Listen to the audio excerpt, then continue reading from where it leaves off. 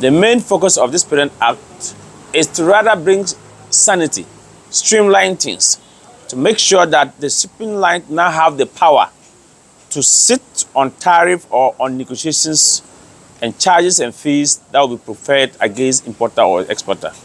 The Ghana Shipping Authority, with this current act, give them the teeth to bite. Anybody that goes contrary against this current Parent Act can be sanctioned, can be revoked the license and whatever. So, where I sit as the Executive Secretary, this is a welcome news. And before this law was sent to Parliament in the form of a bill, there was an engagement of stakeholders. In fact, at some point, even Import and Export Association wasn't invited at that stakeholders engagement.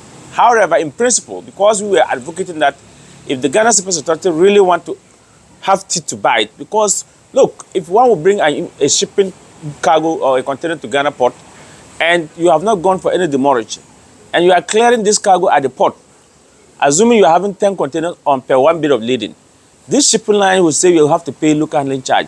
Local handling charge, and some of them, it is 40-footer containers, some of them are charging over 10,000. 20-footer containers, some of them are charging over 7,000.